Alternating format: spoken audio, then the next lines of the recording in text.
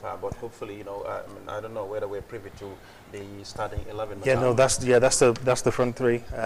Payet's not a bad player, to be honest. He's quite dangerous. So I think that's France are spoilt as far as the talented players they have. Also, looking at the defence, he wasn't even in the squad originally, but somehow he's found his way into the starting lineup because of injuries. So he must have impressed in training. Alongside Koscielny, we all know about him. Sagna and Evra. They've been around for a long time, they have experience, but again, that's an area where other teams may look to exploit them.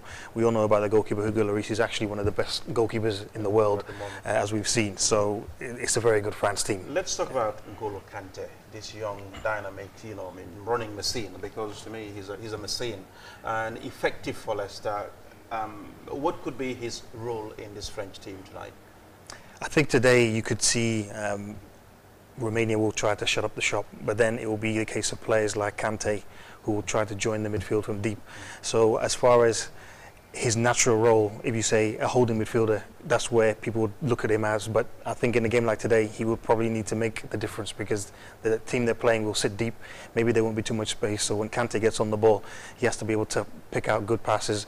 He has Pogba next to him, he has Matuidi next to him. They can all do it, but the onus will be on him more of an attacking impetus. But we all watch the Premier League and we know that he can do that as well. Okay. We'll have to wait and see.